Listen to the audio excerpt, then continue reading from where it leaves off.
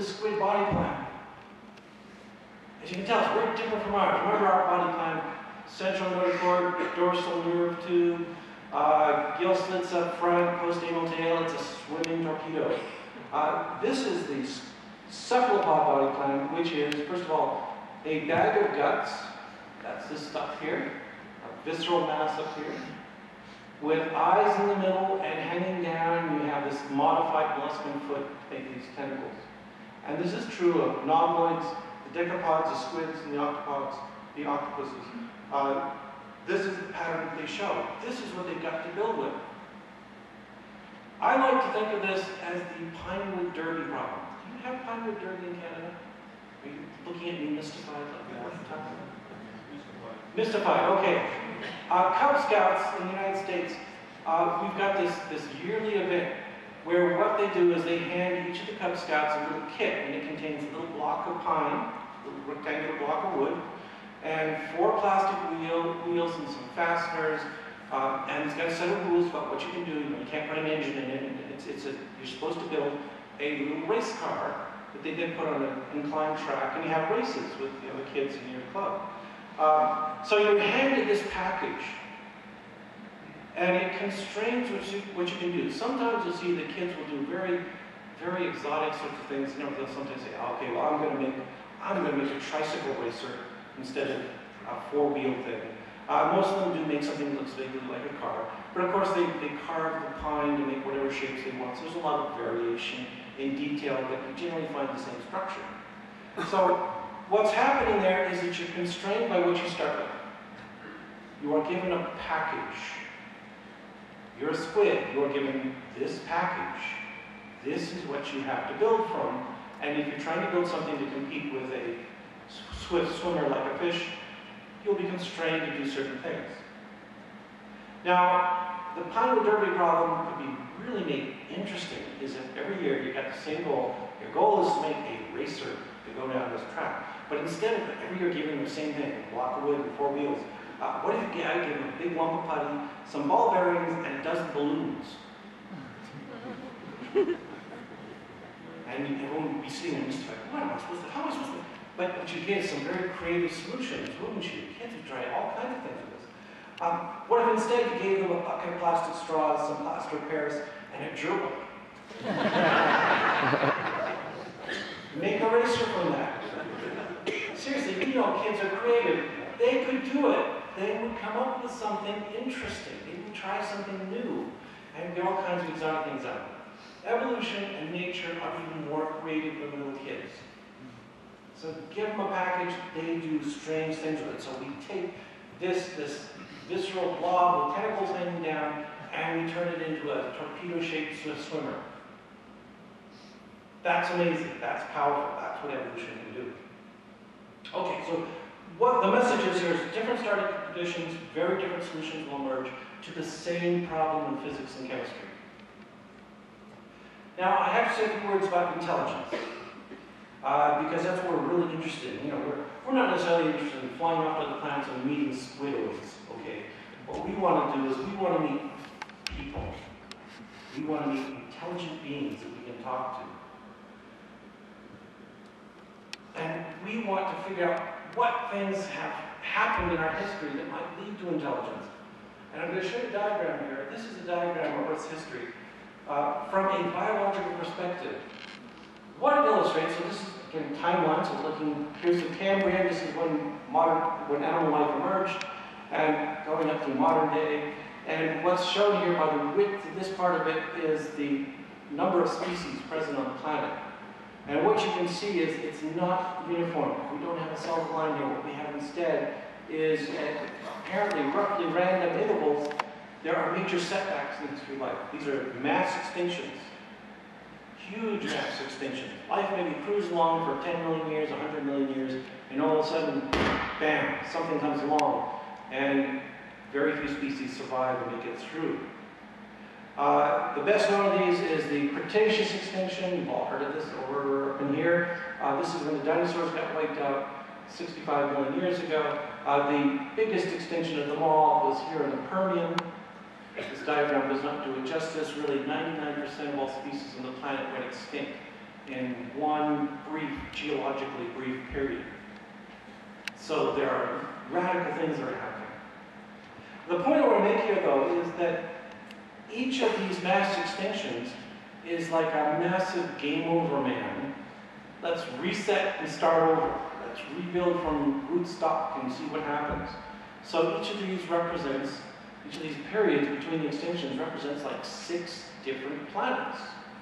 6 planets with different life forms on them. You all know what was living back here was dinosaurs, right?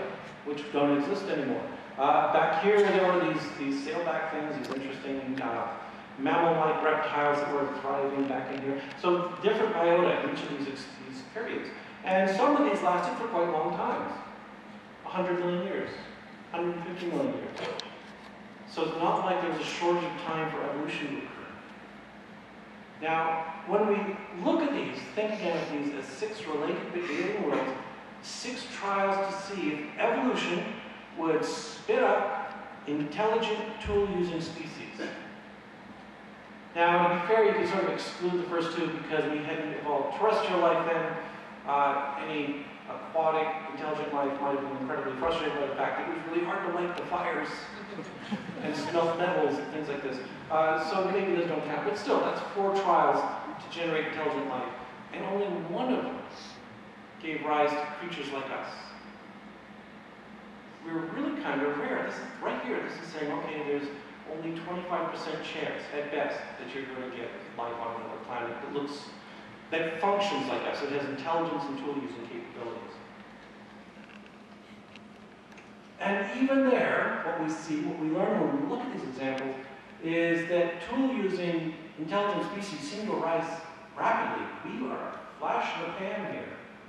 You know, over the last million or so years is basically human evolution, and modern humans, 100,000 to 200,000 years, that's just a tiny sliver of time. And if you think about it, you know, agriculture, it's only a few thousand years old. Technology we use, it's only a few hundred years old. Our cell phones, even younger, tiny little baby things. These things happen quickly, but we don't know that they succeed very well.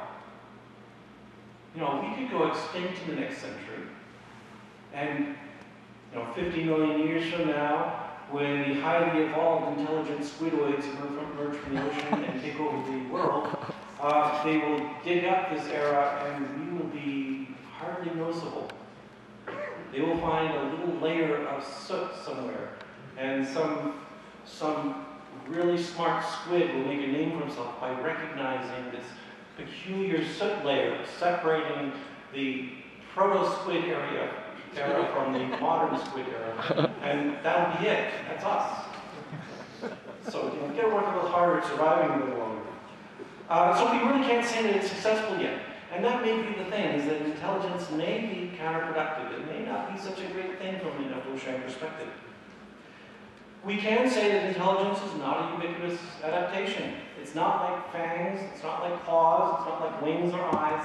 Those are features that pop up independently multiple times, lots of times in evolutionary history. But intelligence, nope. We're it, sort of. That's it. That's kind of pathetic when you think of the fact that there's probably at least 100 million species that exist on this planet, and only one of them got to the point where we were making cell phones. Kind of sad. But now, also, maybe we have to recognize that intelligence doesn't seem to be one kind of thing either. We have our biases about what intelligence means. We have certain ways of thinking about the world that we associate with being intelligent. But there are these other creatures on the planet, like other apes, octopus. This is Steller's jay. This is the cetacean, it's a dolphin. They have big brains, and they are intelligent, and they can solve problems. And we know from psychological testing on these animals that they can model the world, that they're capable of self-reflection and are aware of themselves. They're conscious creatures that do interesting things in an intelligent way. You know, the octopus was in there, has psychic powers and can predict World Cup victories. But they don't use tools, right? They're not like us, but we'd still have to say they're some kind of intelligence. So science fiction stories, they love to speculate about meeting and communicating with aliens, but they always cheat and make the aliens mirrors of ourselves, so it's relatively easy. But here are four species that are more closely related to us that share far more in common with us than any aliens we might ever encounter. Yet we're trying harder to listen to conversations of unknown aliens with SETI than we are trying to have a chat with our next door neighbor, the octopus, or the dolphin. I would say, if you can't talk to dolphins yet, why are you wasting your time beaming messages into space or listening for messages from space? Oh, that's going to go over well with this. And also, if you can't think of what to say to an earthbound intelligent host, you're going to have a really tough time with the biochemically bizarre, anatomically improbable, historically unrelated tentacled blobs of Fomalhaut or whatever. So, let me summarize what I've been telling you so far today. There are some general principles of biology that will universally apply when we're looking for aliens. Evolution doesn't just make finely tuned functional organisms, but it's also built on a foundation of chance. So it spawns endless diversity. Also, every advance carries along the baggage of its ancestry. So we see echoes of our past in our every feature. We are the way we are because we evolved from tetrapods. Tetrapods were the way they were because they evolved from fish. And the more specific and complex a feature is, and intelligence is both of those, the less likely it is to emerge in the same form in different lineages. Now, I think I've got a little time left. Yeah, I've got a little time left. So there's one more brief and somewhat tangential point I have to make, because it's weird and it keeps coming up whenever we look at the media presentation of aliens, and I call it the Kirk effect. That's to boldly go and explore strange new worlds and to hump all the women in them. This isn't going to happen. This is the most outrageous example of the Kirk effect. It's from the space fantasy movie Avatar. Some of you may have seen it. James Cameron consciously chose, for entirely understandable, dramatic, and profit-making reasons, to completely ignore what science said and shape his aliens to fit human expectations, and that meant he had to make them sexy for the movie to work for his audiences. This is not the science part of it, okay? That's not science at all. This is more than just sticking large lumps of adipose tissue on the female's chest. There's a lot of things in that alien right there that are consciously aped from human expectations. You don't even need to see a person face to face to recognize their sex. All you heterosexual men and lesbians out there, you know this. That the sight of the nape of the neck, the curve of the waist, the shape, that hourglass shape, all those are enough to make your heart go pit-pat, right? That's all it takes. You can tell these things.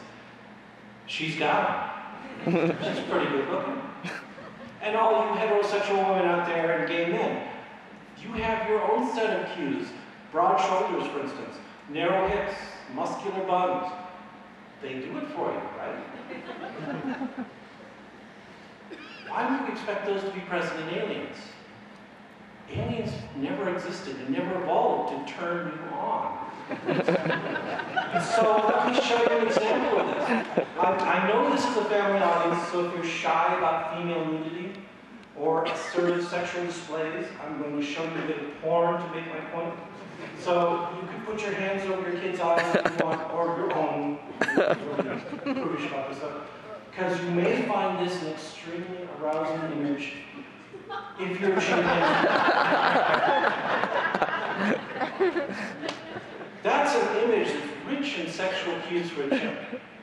The posture, this is a presentation posture. She is posing. She is flaunting for the male chimpanzees. That sleek, hairy body. Think about stroking them. The genitalia. greatly swollen by estrus into that bright pink lump. Ooh, isn't that arousing? If there were a chimpanzee Hugh Hefner, he'd be printing stacks of magazines full of glossy photos just like this one. Now, realistically, I know there's always one in a large crowd, Rule 34 and all that, but I can pretty much guarantee you that almost all of you here find that completely lacking in all of the sexual cues that it's doing. And the majority of you probably find it pretty repelling. You think you put a diaper on that baby. This is so far from our species-specific norm of sexual attraction, yet this is our closest living relative. So I'll leave you one last useful word of advice. If you've been swayed by all the romantic imagery of the science fiction media that suggests alien planets are full of intelligent space babes of exotic beauty, forget it. Space travel won't get you laid. Thank you. Astronomer.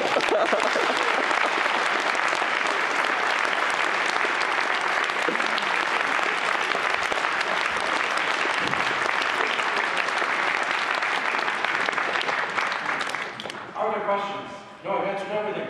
There are hands going up. Are we supposed to go to the microphones?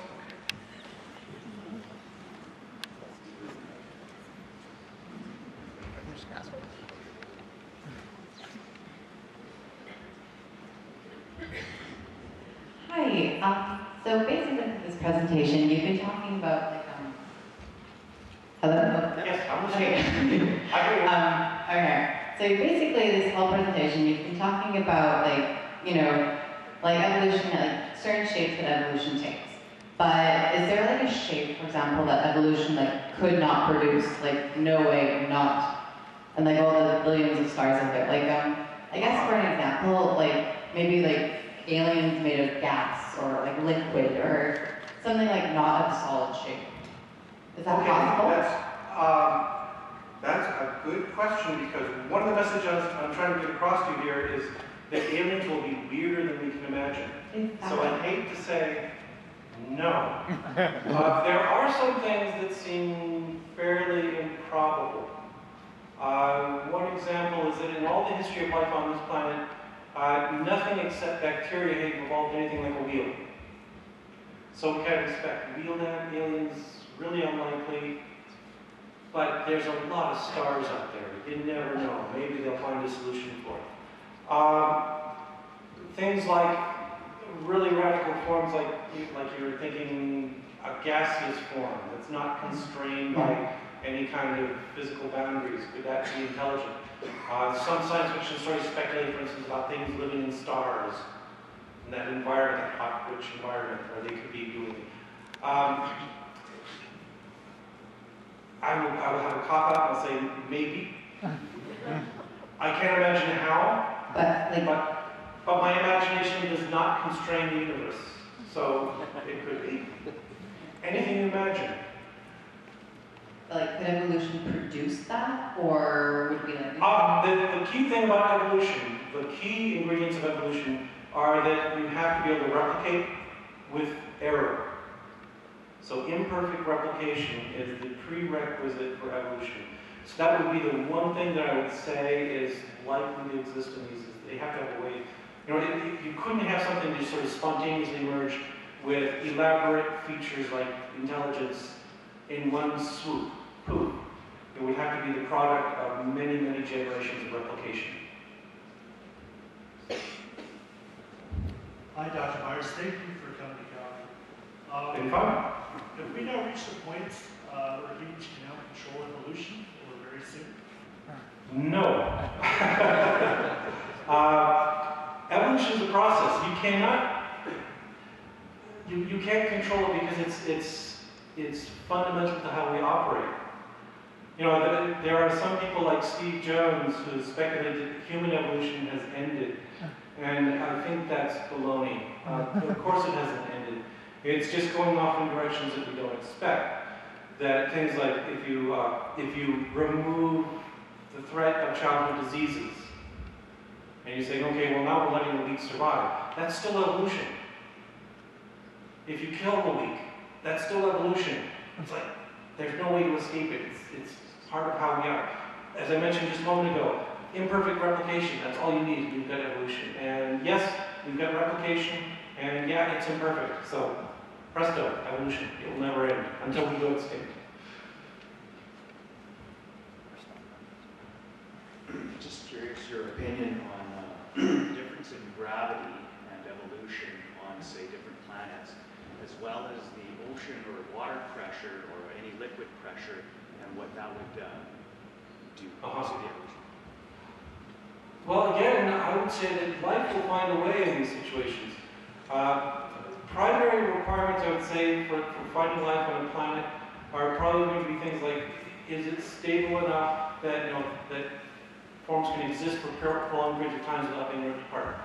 As I mentioned, we've got mass extinctions every 100 million years or so, which still allows plenty of time for evolution to take place. If they happen much more frequently, constantly resetting the game plan, then you couldn't get evolution.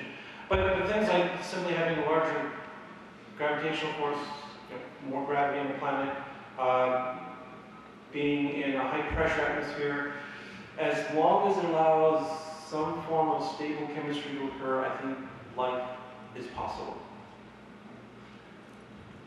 Yeah, this fits in thinking of gravity. I'm thinking of, we live in a planet of gravity where symmetry is important for locomotion, or if you're a fish in the ocean, symmetry. How do you see symmetry in terms of evolution on this planet or other places? Yeah. How would you make a lopsided creature? Could there be lopsided organisms? And there are some, of course. There are organisms that exhibit no bilateral symmetry at all. And actually, when you look carefully at us, look at your guts, they're asymmetrical. Your liver's on one side, your stomach's on another, your heart's skewed to one side, your intestines coiled in particular ways. So asymmetry seems to be useful for propulsion. And that's one reason to have it. If you're asymmetrical in your legs, you walk in circles a lot. So let's keep it symmetrical that way. It's also, another factor in symmetry is that it seems to be used as a sexual cue. That you will, because the way development proceeds, if development proceeds well and you're developing properly and you're forming all your organs properly, they're in their appropriate place, you will emerge with a symmetrical shape and symmetrical features. Symmetry seems to be a major cue in beauty, for instance. And so there could be pressure there. Just this is a costly thing to maintain, is not having a lopsided face, maintaining bilateral control, and that's another reason to keep it around. So I think symmetry will probably be pretty common. I don't know what kind of environment would facilitate asymmetrical forms. There are some, I'm thinking, there's some organisms that live in corkscrew-shaped burrows, for instance, and they tend to acquire a handiness.